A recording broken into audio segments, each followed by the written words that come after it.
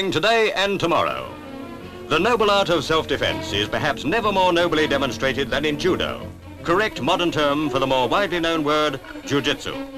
George Chu, policeman at Buckingham Palace, demonstrates the art. Both men are internationals and hold the coveted black belt, insignia of top honors in judo.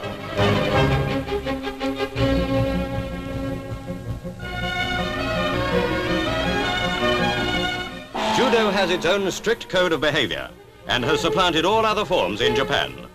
Now George Chu consents to be blindfolded. Occasion is the reopening of the London School of Judo, organized by the South London Judo Society.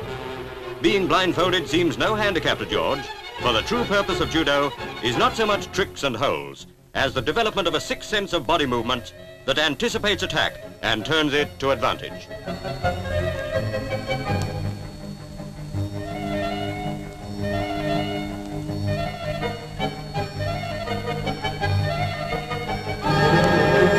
This looks like something really ugly. But holds are so designed that resistance brings injury or unconsciousness, and that finishes off the job. Because height, weight and strength, though useful, are not essential, judo can be practiced by women, boys and men of all stages of physical fitness. Artists Denhel and Hurrel show you just how useful they can be at it.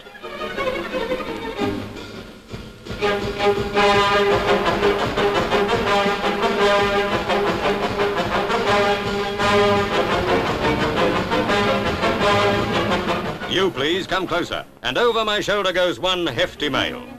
But the first thing the judo pupils learn is how to fall. With this young lady, it's a mighty useful asset.